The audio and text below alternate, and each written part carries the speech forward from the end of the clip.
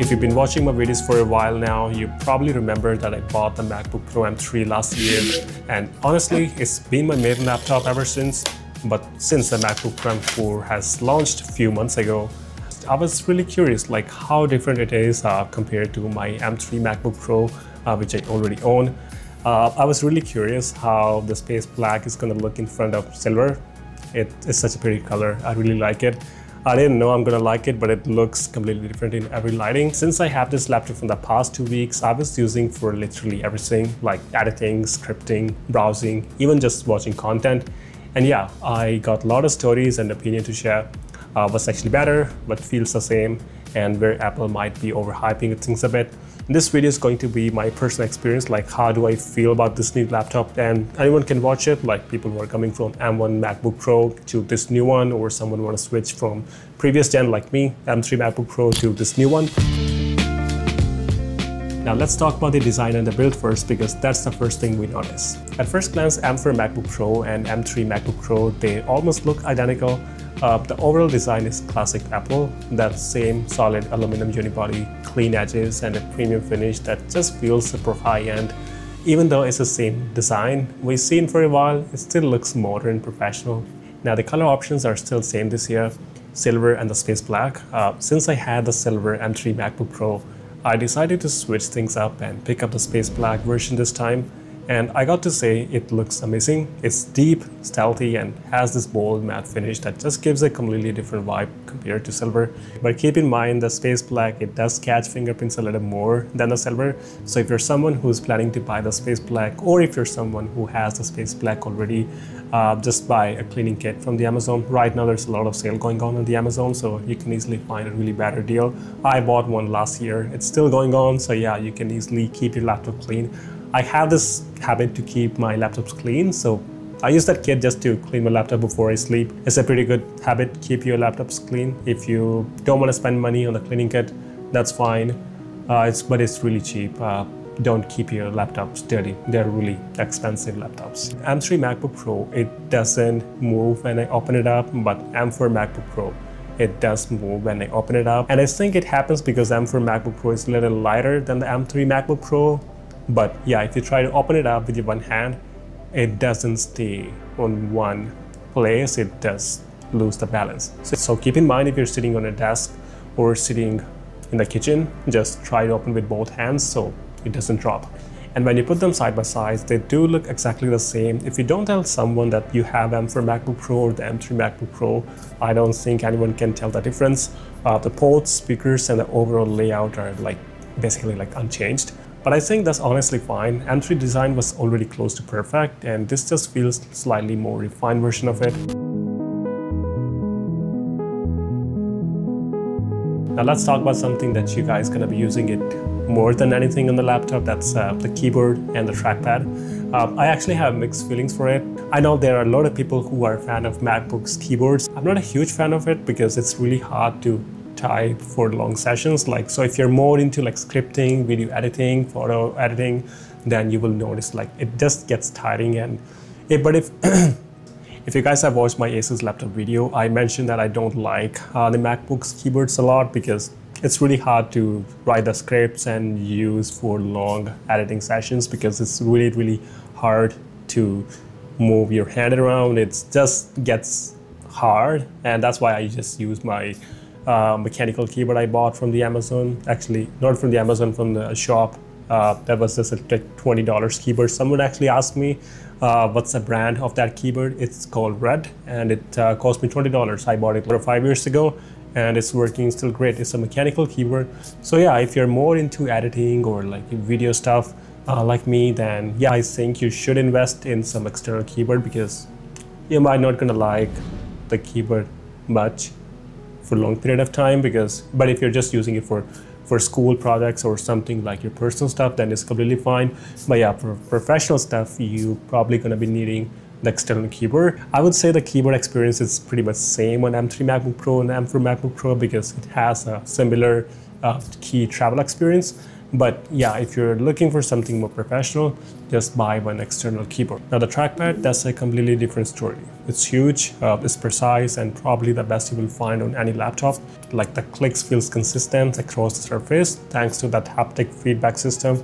Gestures like pinch to zoom or swiping between the apps are buttery smooth.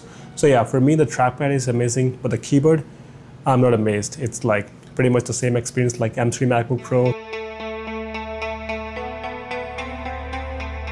Both M3 and M4 MacBook Pro use Apple's Liquid Retina display, so you're getting those deep blacks and crazy contrast, super rich colors either way. But the big change is the brightness.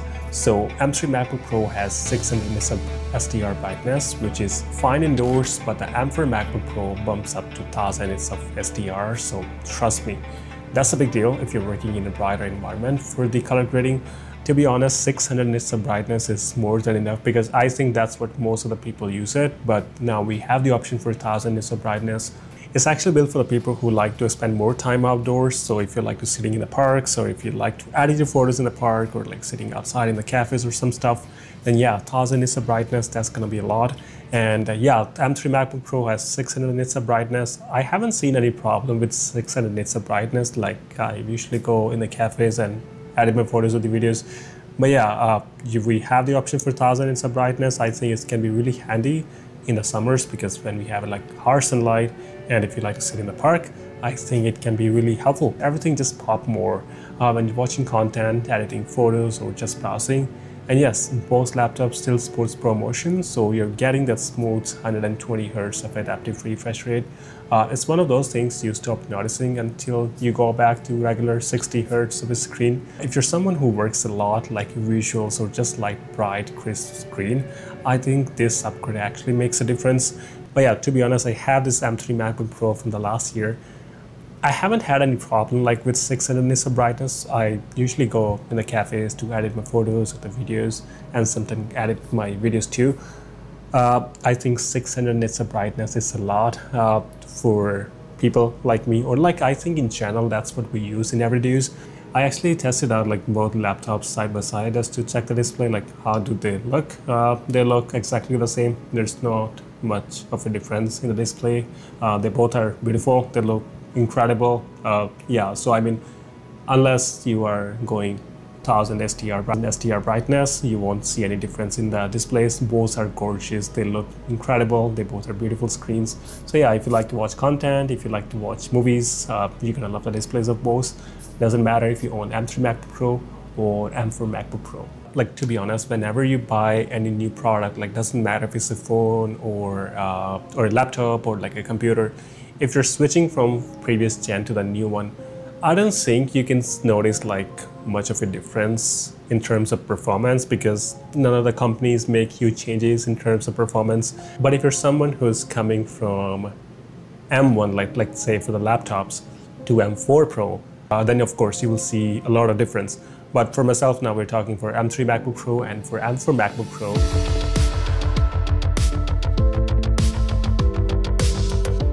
So I have base M3 MacBook Pro with 12 cores of CPU, 20 cores of GPU, and with 18 gigs of unified memory. The M4 MacBook Pros, we have 14 cores of CPU and 20 cores of GPU with 24 gigs of unified memory. So with the base model, like I have base model for M3 MacBook Pro and I have the base model for M4 MacBook Pro. So the base model, it comes up with 24 gigs of unified memory. That's a good jump. And I think we can really take the help of it because if you like to work with 3D stuff like in After Effects or like in Blender, then I think you can really take the help of extra gigs of RAM. Base M3 MacBook Pro and the base M4 MacBook Pro has same SSD storage, so 512 gigs of storage. I always tell people if they want to upgrade their storage, don't go with the Apple option because they are really expensive. You can easily buy one Samsung's SSD.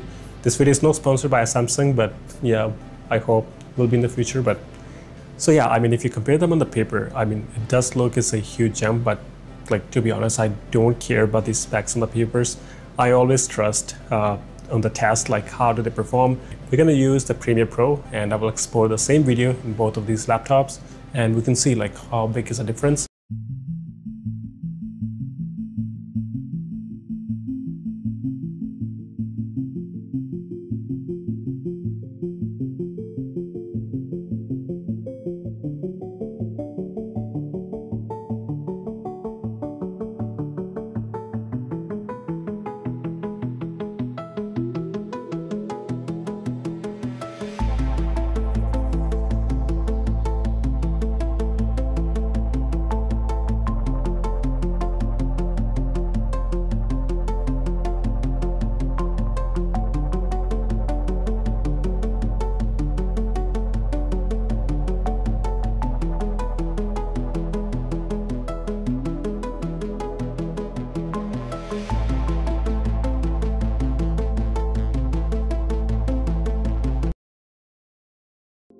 From the last 2 weeks, I also been testing out Photoshop and the Lightroom on the M4 MacBook Pro, and honestly, it's been a really smooth experience. Like everything just feels more faster and more responsive, like opening large raw files and applying filters or even moving between layers, and in Photoshop, it's all super quick. In Lightroom, previews load instantly, so I can scroll through hundreds of photos without any lag. If you compare this performance with the M3 MacBook Pro, the difference isn't massive, but it's definitely noticeable. The M4 feels a little bit more refined. So yeah, if you're someone who edits daily photos like me, you will appreciate how consistent the performance is. For MacBook Pro just makes that creative workflow a bit more effortless. My M3 MacBook Pro used to give me like a lot of heating issues, but like yeah, after a few months it stopped giving heating issues. Now it doesn't heat at all. But M4 MacBook Pro handles heating like really well. It doesn't heat at all. And I also noticed about the fans too. So if you put so much heavy stuff in these two laptops, you will feel less noise of the fans in the MacBook Pro. The M4 MacBook Pro, it's like really quiet. So even if the fans are on, you can't hear them. Like they're really, really quiet. You can definitely hear M3 MacBook Pro fans. Like when you put too much stuff, you're doing multitasking, yeah, you can definitely hear them. I mean, it's not an issue for me, like I don't go to libraries, but that extra GPU power in M4 MacBook Pro makes a huge difference in the creative apps. So like the rendering timelines, color gradings, or working with motion graphics feels snappier. Especially if you're used to waiting on effects to load or playback to smooth out. That 24 gigs of unified memory, huge plus. Like it really helps when you're juggling heavy workloads. M4 handles it all without breaking a sweat. To be honest, I never had any problem with the performance of M3 MacBook Pro. I have this laptop from the last 1 year and I never had any problem with exporting times, like rendering times. So yeah, the M3 is still capable, but M4 feels like a little bit more responsive and a little bit more faster. I won't say like M3 is slower, it's just when you compare the side by side, like then you can tell the difference. But if you have M3 MacBook Pro and you never used M4 MacBook Pro, then you can never tell the difference. But yeah, since I have both of them side by side, I can tell you like yes, M4 is a little bit more smoother and a little bit more faster, and it handles the multitasking really well. So if you're someone who's more into 3D stuff, I would recommend to go for M4 MacBook Pro. Don't even think about M3 MacBook Pro.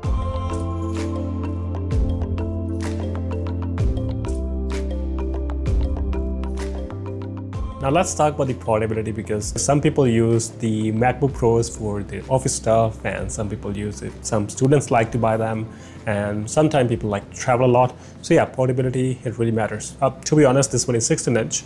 I don't recommend to anyone to go for 16 or the 15-inch laptops if you like to travel a lot. But if you're a student, if you're just using for school or for office, go for 16, you're not gonna regret it. The M4 MacBook Pro is like really lightweight. I have a M3 MacBook Pro. This one is like a tank. For someone who's looking for a good performance laptop, buy the 14-inch model if you travel a lot. I really like the M4 MacBook Pro better than the M3 MacBook Pro. This thing is like a tank. You can't walking around in the city and carrying this laptop. It's not good for travel.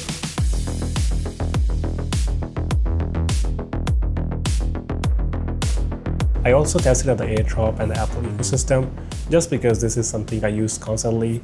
Thanks to Wi-Fi 7 and Bluetooth LE, AirDrop on the MacBook Pro feels noticeably faster and more reliable. When I finish editing a photo or the video, I can just right-click, hit AirDrop, and it's right on my iPhone 17 Pro Max in a second. Content across both of your iPhone and the MacBook.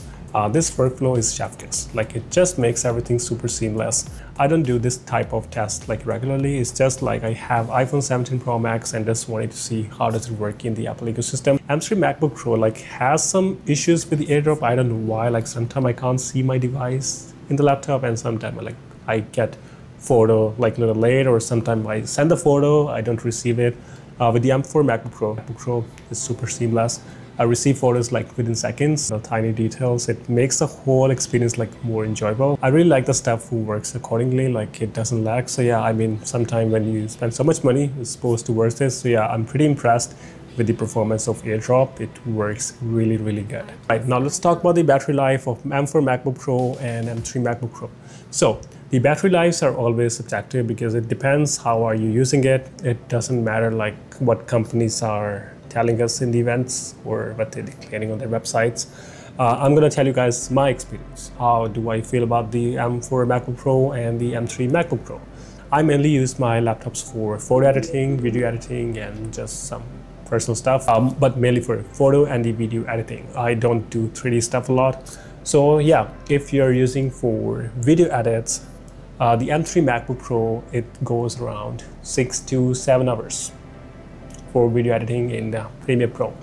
With M4 MacBook Pro, it stays around 9 to 10 hours if you're editing in Premiere Pro. It can be different if you're editing in DaVinci or in the After Effects.